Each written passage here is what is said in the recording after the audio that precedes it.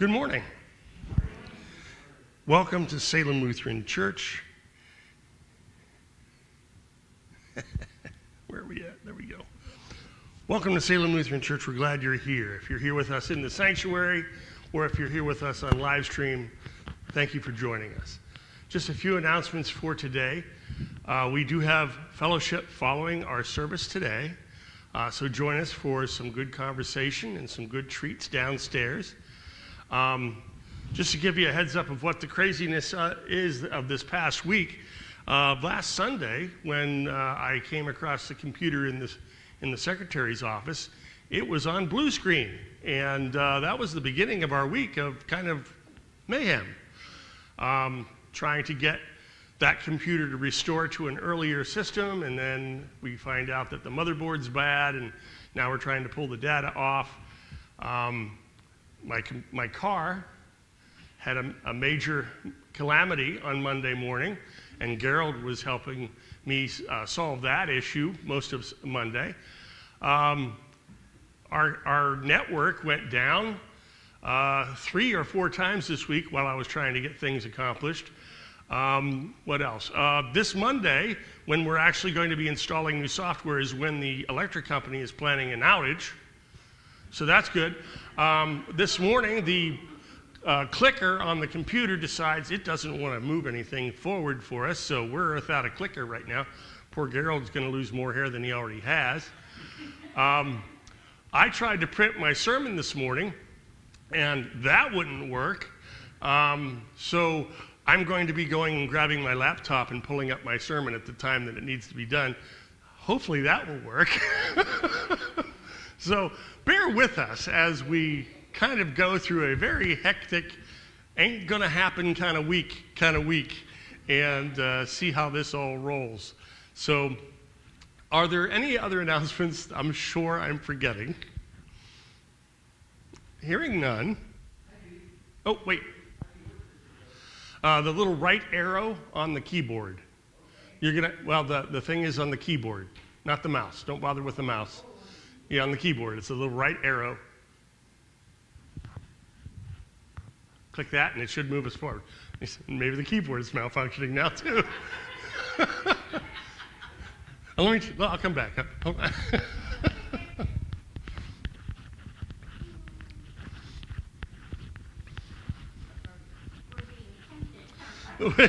We are being tormented right now.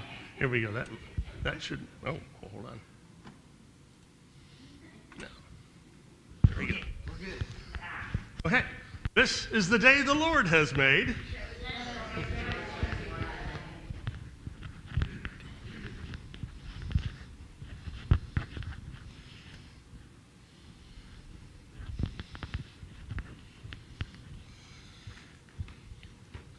Please rise, if you are able.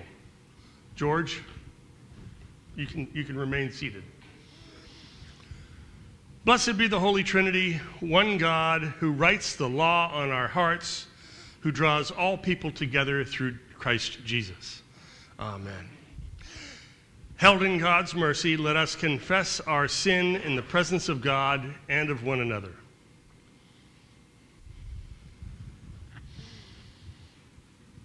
Holy God, we confess that we are caught in snares of sin and cannot break free.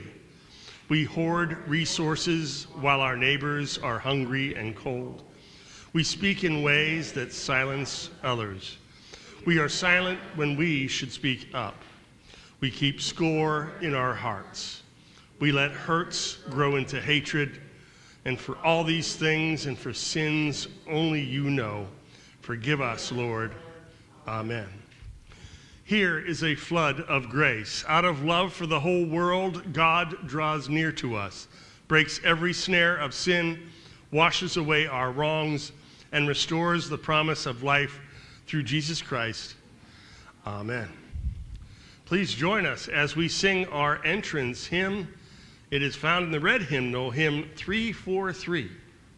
My song is Love Unknown.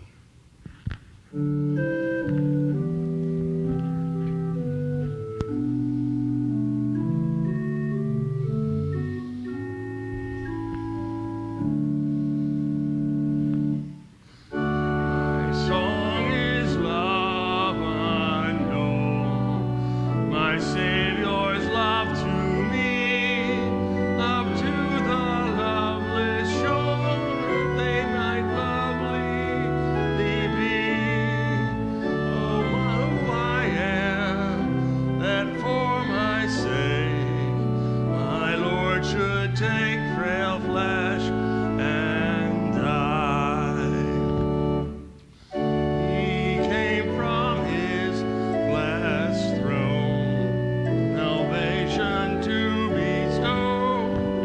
The world, the love is love, the Savior known. But oh, my friend indeed, who at my need his life did spend.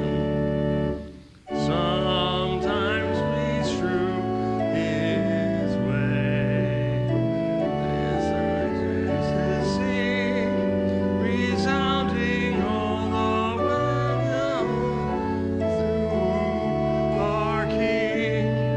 Then crucified is all our breath, and for his death we thirst and cry. We cry out with have our dear friend made away, a murderer to save the life to stay. Yet cheerful he to suffering goes, that he his foes from thence made free. In life no house, no home, my Lord on earth might have. In death no friendly tomb, but what a stranger gave. What may I say? Heaven was his home, but mine the tomb wherein he lay. Here might I stay and sing, no stranger so fine never was love, dear King, like thine. This is my friend, in whom to praise I all my days could gladly spend.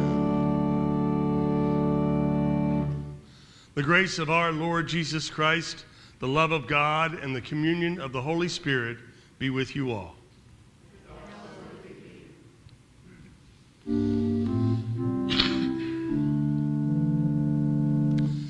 Kyrie eleison, Lord have mercy. Christ eleison, Christ have mercy. Kyrie eleison, Lord have mercy.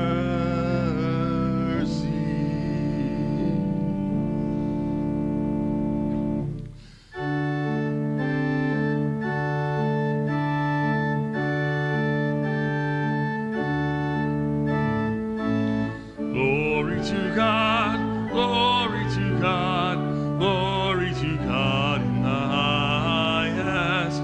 Glory to God, and peace to God's people on earth. Lord God, heavenly King, almighty God and Father, we worship you, we give you thanks, we praise you for your glory. Glory to God, glory to God, glory to God in the highest. Glory to God, and peace to God's people on earth. Lord Jesus Christ, only Son of the Father, Lord God, Lamb of God, you take away the sin of the world. Have mercy on us. You are seated at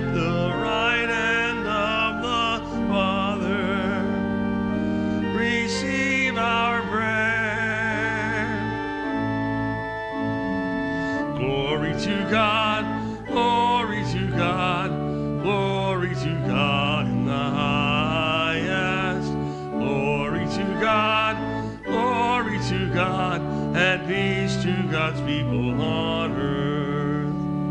For you alone are the Holy One. You alone are the Lord.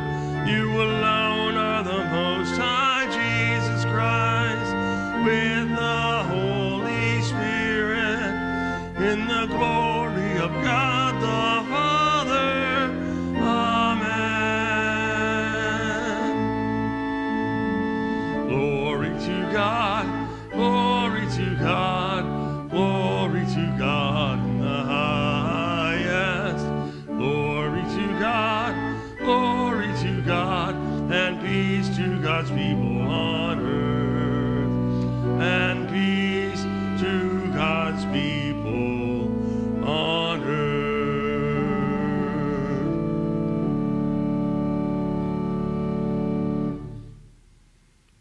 Let us pray. O God, with steadfast love you draw us to yourself, and in mercy you receive our prayers. Strengthen us to bring forth the fruits of the Spirit, that through life and death we may live in your Son, Jesus Christ, our Savior and Lord, who lives and reigns with you and the Holy Spirit, one God, now and forever. Amen. We hear God's word.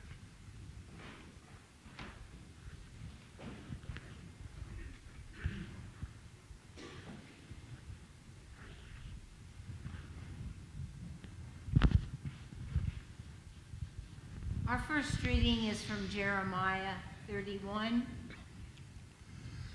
verses 31 through 34.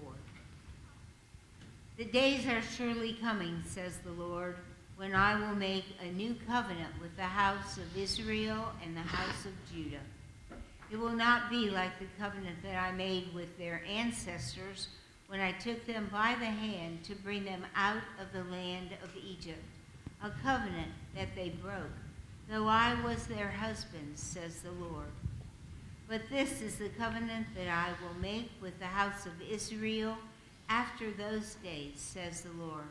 I will put my law within them, and I will write it on their hearts, and I will be their God, and they shall be my people. No longer shall they teach one another or say to each other, know the Lord, for they shall all know me, from the least of them to the greatest, says the Lord. For I will forgive their iniquity and remember their sin no more. The word of the Lord. Thanks be to God. Our second reading is from Hebrews 5 through 10. We have Psalms to do first. Psalms. Excuse me.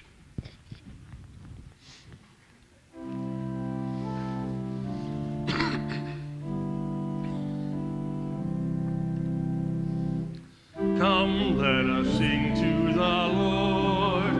Let us shout for joy to the rock of our salvation. Have mercy on me, O God, according to your steadfast love. In your great compassion, blot out my offenses. Wash me through and through from my wickedness, and cleanse me from my sin. For I know my offenses, and my sin is ever before me. Against you only have I sinned and done what is evil in your sight. So you are justified when you speak and write in your judgment. Come, let us sing to the Lord. Let us shout for joy to the rock of our salvation. Indeed, I was born steeped in wickedness, a sinner from my mother's womb. Indeed, you delight in truth deep within me, and would have me know wisdom deep within. Remove my sins with hyssop, and I shall be clean. Wash me and I shall be purer than snow. Let me hear joy and gladness, that the body you have broken may rejoice. Come, let us sing to the Lord. Let us shout for joy to the rock of our salvation. Hide your face from my sins and blot out all my wickedness. Create in me a clean heart, O God, and renew a right spirit within me.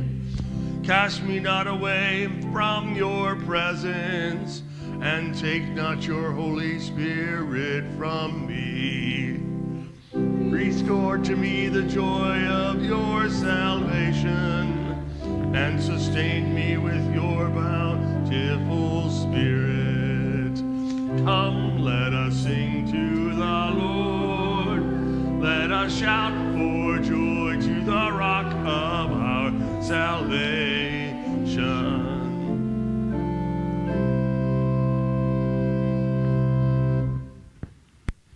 Our second reading is Hebrews 5:5 through 10.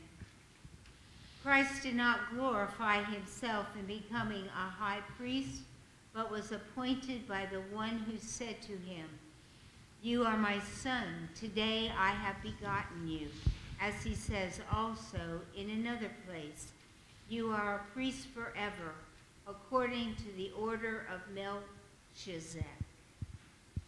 In the days of his flesh, Jesus offered up prayers and supplications with loud cries and tears to the one who was able to save him through death, and he was heard because of his reverent submission.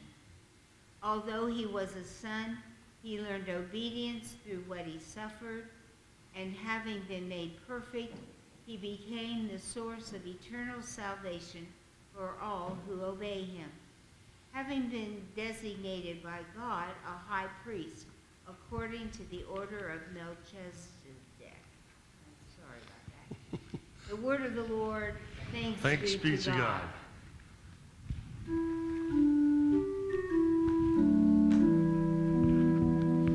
Turn to the Lord your God. Return to the Lord your God.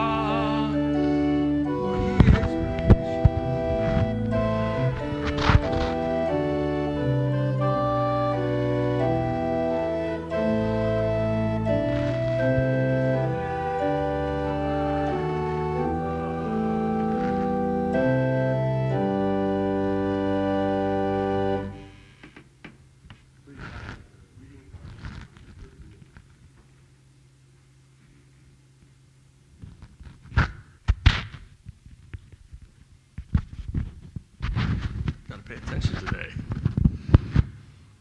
The Holy Gospel according to John, the 12th chapter. Glory to you, O Lord. Now among those who went up to worship at the festival were some Greeks. They came to Philip, who was from Bethsaida in Galilee, and said to him, "Sir, we wish to see Jesus." Philip went and told Andrew. Then Andrew and Philip went and told Jesus. Jesus answered them, "The hour has come for the Son of Man to be glorified. Very truly, I tell you, unless a grain of wheat falls into the earth and dies, it remains just a single grain. But if it dies, it bears much fruit. Those who love their life lose it, and those who hate their life in this world will keep it for eternal life. Whoever serves me must follow me, and where I am, there will my servant be also. Whoever serves me, the Father will honor. Now my soul is troubled, and what should I say? Father, save me from this hour? No, it is for this reason that I have come to this hour. Father, glorify your name." Then a voice came from heaven, "I have glorified it, and I will glorify it again." The crowd standing there heard it and said that it was thunder. Others said an angel had spoken to him. Jesus answered, "This voice has come for your sake, not for mine. Now is the judgment of this world. Now the ruler of this world will be driven out, and I, when I am lifted up from the earth, will draw all people to myself. He said this to indicate the kind of death he was to die. The gospel of the Lord. Praise to you, O Christ. Let us pray.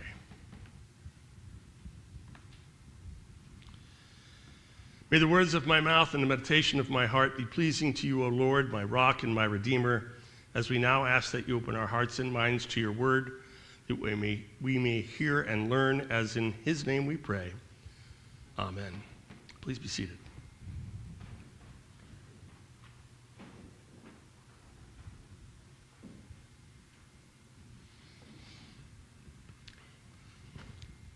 Those who love life will lose it. That's a tough statement to say. Now, the book of John, which we are reading today, we're just entering the second portion of his book. The first half is dedicated to and is commonly referred to as the book of signs. This Sunday, we begin the portion of John that is called the book of glory. He reveals the salvation through this glory that is to come for all whom believe. So, Jesus and the Greeks, this term Greeks is being used in this passage today, and I had a question, why was Greeks specifically mentioned? Why didn't he just say Gentiles? Because they would fall into that category as well. Nowhere else in John does Jesus minister to the Greeks specifically. He would not focus on them in his ministry up to this point. Basically, his ministry was focused on the Jewish people, the people that followed God, and he was trying to deliver them the good news. Now, when the Greeks show up, at least this is what I've heard, well, that's kind of an indication that his ministry has broken loose. It was growing. It was not just a ministry to the Jews any longer. It now was being sent to all people. As he said, the hour has come. Jesus would begin to minister to all. Now, as you might recall, right before this, as we look back a little bit in John, Jesus had entered the city being praised as a king. And just prior to that, he had raised Lazarus from the dead. This miracle led the Jews to want both Jesus and Lazarus to be killed. Seems like a busy week for Jesus as well, as we have been going through one this week. Well, Jesus was being chased down by the Greeks. They used that term specifically. And if the Greeks were asking about Jesus, everybody was asking about Jesus. Now, I had another question that came up in my head, and it was when Philip was asked by the Greeks to speak with Jesus, to see Jesus, he didn't go directly to Jesus, he went to Andrew first. Why didn't Philip take them directly to Jesus? Is this passage telling us that we should somehow screen believers before we share Jesus? Should we be hesitant about sharing Jesus? Should we ask the person if they're ready to meet Jesus? Some people might take that the wrong way, of course, but others may actually take it the way it's meant to be heard. The real question is that what we're here to do? Are we supposed to be asking that question? Maybe he was telling us that before we start talking about Jesus, we need to join with them in community. We should connect with them in some way prior to bringing up Jesus. And I see us doing that at times. We have programs that get people in the door. We don't want to talk about Jesus right away. That might scare them off. But is this what we're being told to do today? I don't think so. So I ask again, are we gatekeepers for the faith? Do we fail to ask people to join us in our journey because we don't think they're ready? We don't think they're the right kind of people to follow Jesus? Well, I hope not, because that's just the right kind of person to follow Jesus. We have to remind ourselves, I'm guessing, is that we are all unprepared for the love of Jesus. We have to remind ourselves that we are also weak and unworthy. We are troubled and sinful. It's our human nature to be like this. And in that human nature, Jesus was also troubled as we go on in this passage. He was experiencing a human trait that we all encounter in our lives. And the book of John doesn't have the Garden of Gethsemane. He speaks it here, that doubt that Jesus might have. But John also delivers it in slightly different of a way, that you really can't get the idea that Jesus was questioning what he was supposed to be doing. He wasn't contemplating if he should go through with it, like we have read in other Gospels in the garden. Verse 27 says, "Now my soul is troubled, and what should I say? Father, save me from this hour? No. It is for this reason that I've come to this hour. Father, glorify your name." Seems pretty bold, doesn't it? He knew it was his time. The hour was at hand. Well, I guess I ask the next question. Do we trust Jesus and God to lead us? In our first lesson in Jeremiah, the prophets were telling us of the coming of Jesus.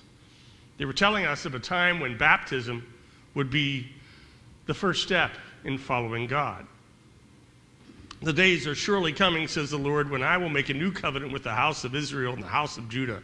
It will not be like the covenant that I made with their ancestors when I took them by the hand to bring them out of the land of Egypt, a covenant that they broke, though I was their husband, says the Lord. But this is the covenant that I will make with the house of Israel after those days, says the Lord. I will put my law within them. I will write it on their hearts. I will be their God, and they shall be my people. No longer shall they teach one another or say to each other, 'Know the Lord,' for they shall all know me, from the least of them to the greatest, says the Lord. For I will forgive their iniquity and remember their sin no more." This passage from Jeremiah is speaking of our baptism and of Jesus, the point in which we die to sin and are raised again in the Spirit, and we are granted the hope of salvation through Jesus. This idea of death in sin and being reborn again is covered in this passage also by the grain of wheat, the one that must die before it will produce much fruit. It's our baptismal promise. It's how Jesus saves us from ourselves. When we are baptized, we die to sin and are given new life in the Spirit. The law is written on our hearts, God in us. And now, in this time of the Lenten season, when we die, we are reminded of our frailty. We are reminded of the promised hope of the bodily resurrection. We are raised in new life with Christ. Do we trust Jesus to lead us? Do we trust God to lead us? When we hear God, do we try to explain it away, as did those who witnessed the voice speaking down from heaven? As it says, "Then a voice came from heaven, I have glorified it, and I will glorify it again. The crowd standing there heard it and said it was thunder. Others said an angel spoke to him." How often do we experience God in our lives and fail to recognize it as being our God? God fully present with us.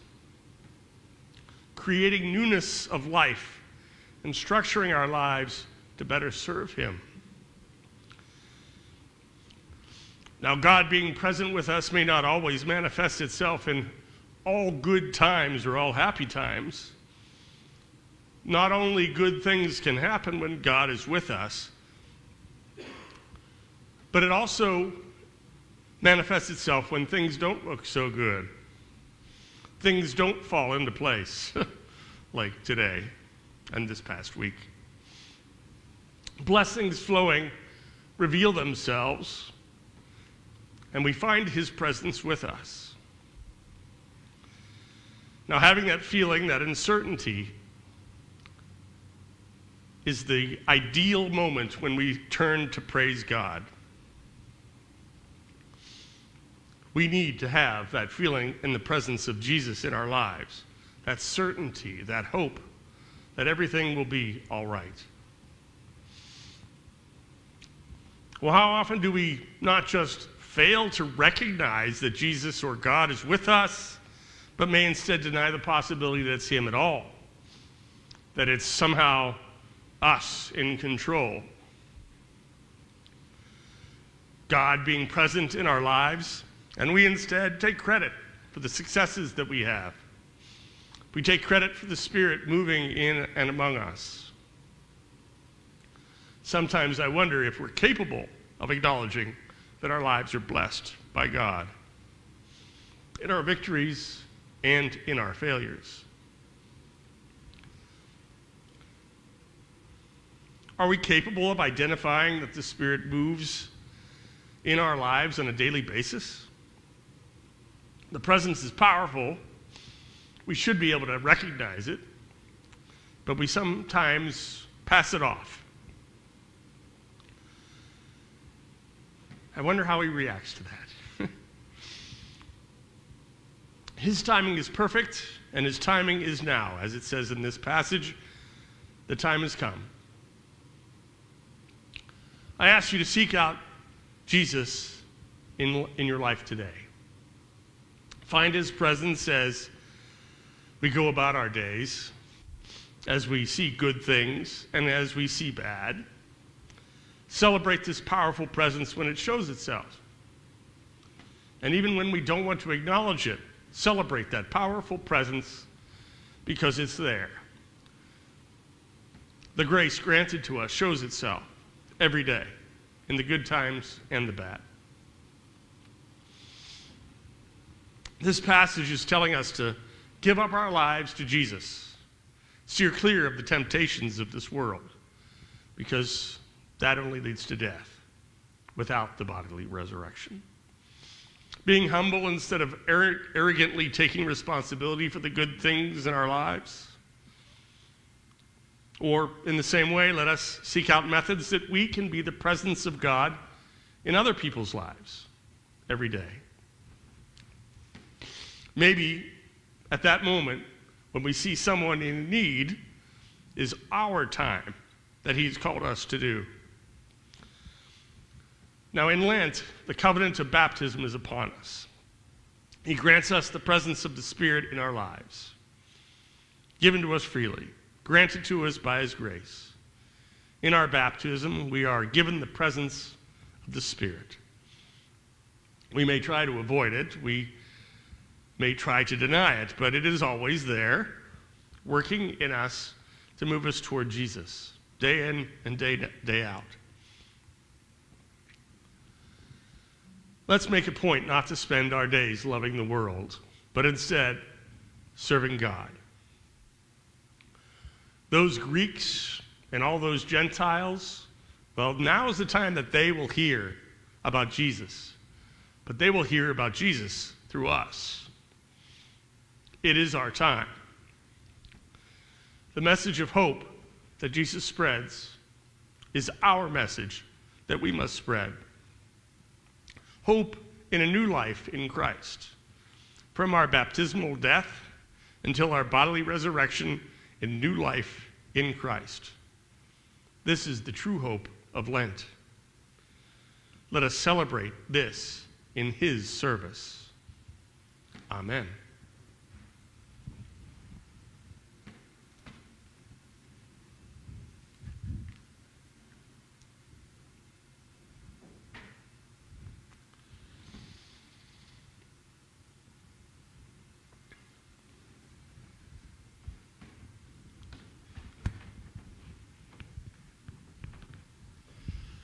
We continue our service with singing the hymn of the day, Now the Green Blade Rises. It's found in the red hymnal in hymn 379.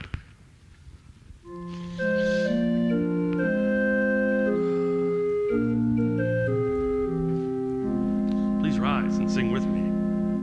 Now the green blade rises on the buried pane, weed that in dark earth many days has lain. Love lives again, and with the dead has been. Love is come again like weed arising green. In the grave they laid him, loved by hatred slain, thinking that I would never wake again. Laid in the earth like grain and sleeps unseen. Love is come again like weed arising green. For he came at Easter like the risen grain.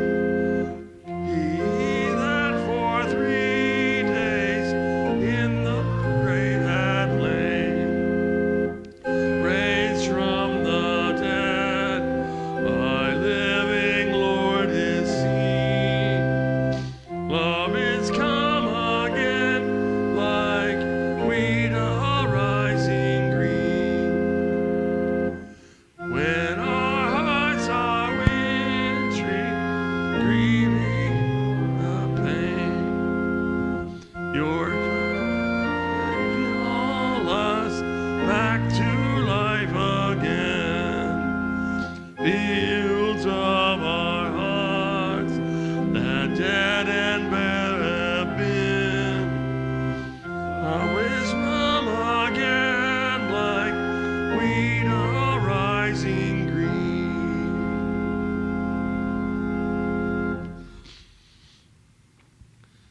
Living together in trust and hope, let us confess our faith using the Apostle Creed.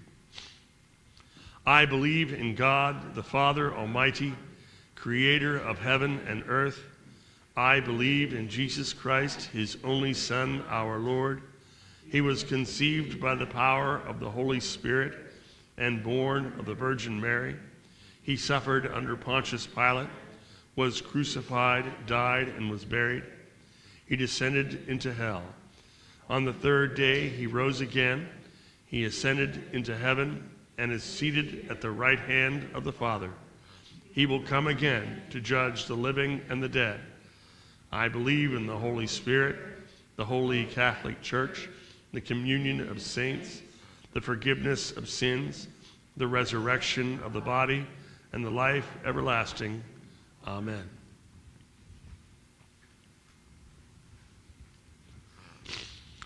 Trusting in God's promise to reconcile all things, let us pray for the church, the well-being of creation, and a world in need.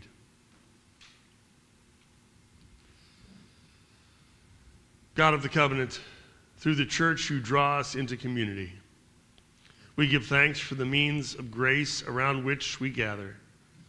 Inspire writers, musicians, and artists whose creative gifts adorn our worship. Hear us, O God, your mercy is great. God of all that exists, you lavish the earth with extravagant beauty. Preserve the rich and complex diversity of living things. Support local, national, and international efforts to protect the environment for future generations.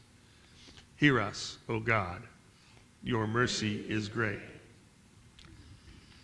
God of the nations, you desire peace and plenty for all people. Defend those who challenge oppression and expose corruption. Support advocates of human rights and the welfare of children. Hear us, O God.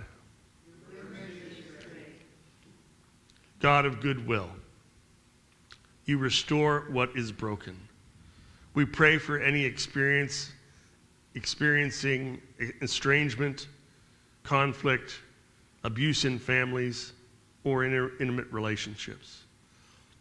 Protect and comfort all who are vulnerable, especially those living in institutions. Hear us, O God. Your mercy is great. God of every time and place, you are with us. Support ministries of prayer and presence in this congregation. Move us to reach out to any who are homeless, homebound, lonely, grieving, in treatment, or ill. Hear us, O God. Your mercy is great. God of promise, we give thanks for the saints whose faith inspires us, especially Patrick, missionary to Ireland, whom we commemorate today. Grant us faith to trust in your everlasting love. Hear us, O God. Your mercy is great. Accompany us on our journey, O God of grace, and receive the prayers of our hearts through Jesus Christ, our Savior. Amen. The peace of the Lord be with you always. And also with you. Let's take a moment and share that peace with one another.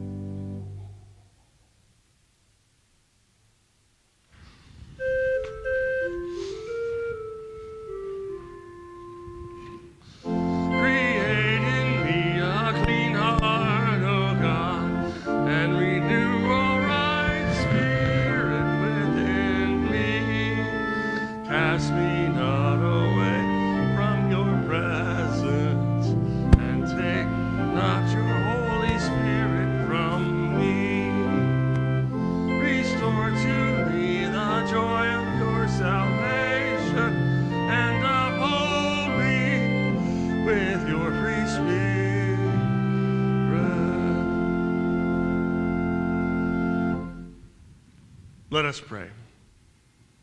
Jesus, you are the bread of life and host of this meal. Bless these gifts that we have gathered, that all people may know your goodness. Feed us not only with this holy food, but with the hunger for justice and peace. We pray this in your name. Amen.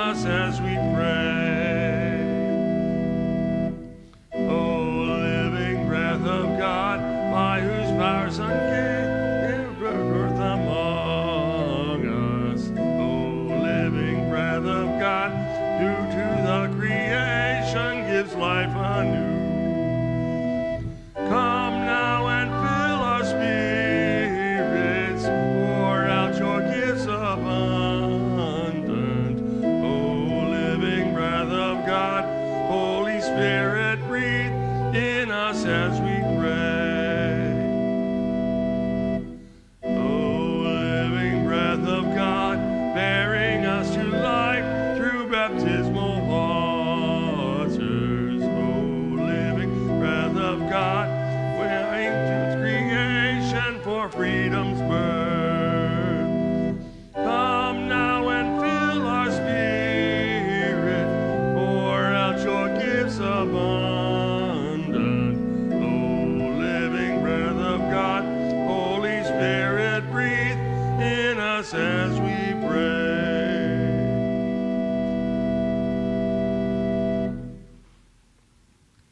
Let us pray.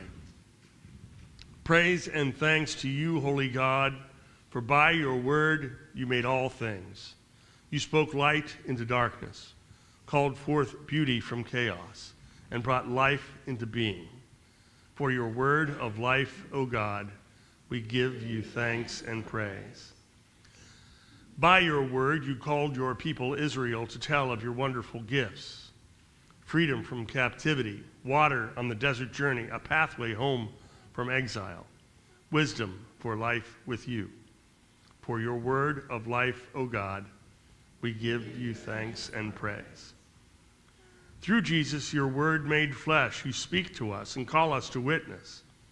Forgiveness through the cross, life to those entombed by death, the way of your self-giving love. For your word of life, O God, we give our thanks and praise. Send your spirit of truth, O God. Rekindle your gifts within us. Renew our faith, increase our hope, and deepen our love for the sake of a world in need. Faithful to your word, O God, draw near to all who call on you. Through Jesus Christ, our Savior and Lord, to whom with you and the Holy Spirit be honor and glory forever. Amen. Remember us in your kingdom, O Lord, and teach us to pray. Our Father, who art in heaven, hallowed be thy name. Thy kingdom come, thy will be done, on earth as it is in heaven. Give us this day our daily bread, and forgive us our trespasses, as we forgive those who trespass against us. And lead us not into temptation, but deliver us from evil. For thine is the kingdom, and the power, and the glory, forever and ever. Amen. And now for the blessing. Beloved, we are God's own people, holy, washed, renewed. God bless you now and keep you, shower you with mercy, fill you with courage, and give you peace. Amen. Please join us in singing our sending hymn. It's found in the red hymnal, hymn 545. Lord, dismiss us with your blessing.